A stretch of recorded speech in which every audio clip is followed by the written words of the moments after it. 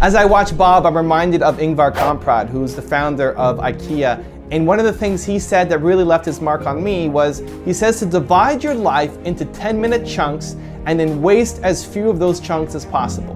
Divide your entire life, every day that you have, into 10-minute chunks and waste as few of those chunks as possible. I think if you look at most people's work days where they think they're working, you look at most people who work at a job where they're working 9 to 5, they're probably only working 3 to 4 hours of really being super productive.